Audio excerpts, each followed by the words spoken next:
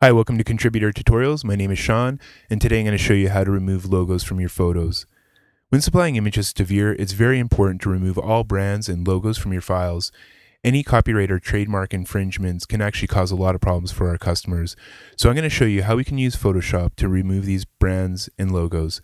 The first thing that we need to do whenever we're making any retouch or any alterations is make a duplicate of our background or our original layer. So I'm going to go up to Layer. I'm going to go to Duplicate, and I'm just going to call this one Retouch just to help us differentiate between the two.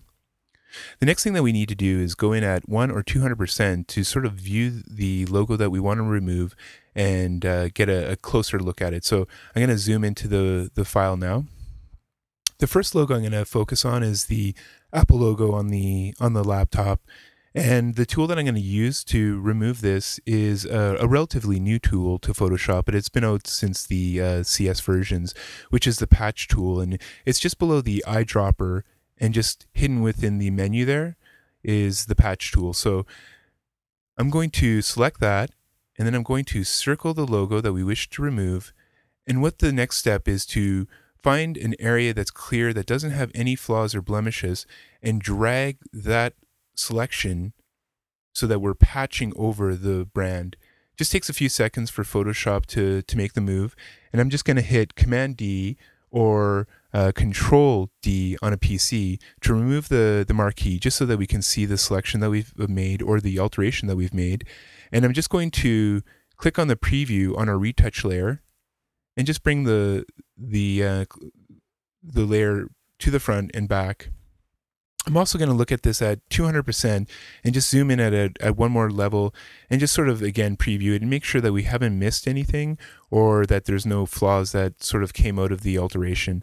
I'm pretty happy with that. So what I'm going to do is focus on our next retouch, which is the branded shirt. And as you can see, he has a logo right here. And of course, we need to remove this as well.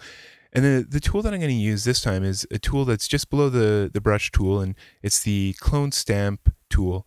And this acts a little bit different than the patch tool in that we're not dragging an area over to replace or patch over the logo. We're looking to paint over the logo. So what we need to do is basically look at the options that we have for our brush, make sure that we have a good size and that we do have our hardness at 25 or lower. It's always good to have a bit of a softness when you are doing these kind of edits, just to make the transition a little bit more natural. The next step is to choose an area that you wish to sample from so that you can start painting over the logo. So I'm going to do an Option click or Alt on a PC to select this area down here. And now I'm just going to come up into this area and I'm just going to quickly paint over the area. As you can see below, there's a little crosshair, and that's basically showing you where we're sampling from. And again, I'm just going to do a quick before and after to make sure that the logo's been removed. And again, zooming in at 100% or 200% to see the change. Again, I'm pretty happy with that. I don't see any remnants of the logo, and there's no artifacting. So the next thing that we're going to do is zoom out full frame. Now we're finally going to assess the last logo, which is up on the temple of the sunglasses or on the eyeglasses here.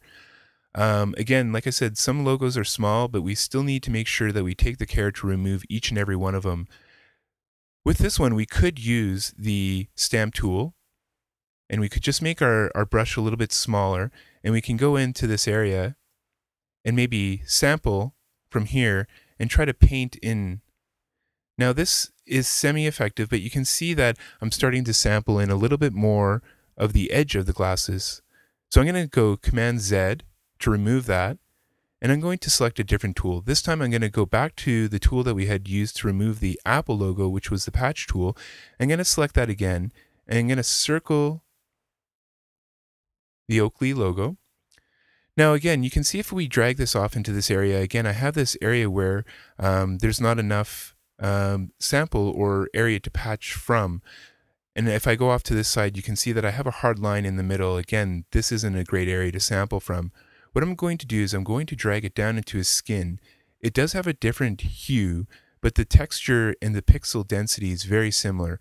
I'm just going to release, and hitting Command D or Control D on a PC I'm going to remove the marquee, and you can see that the edit that we've made is very natural. It looks very similar to the background, and the color didn't change. This is because the patch tool has a little bit of intelligence to it, and it does recognize the original layer which we were looking to patch to and it does recognize and honor that color. So even though we did pull it into the skin tone and it was a different hue, because the pixel and the density was very similar, we were able to use that to patch over the logo.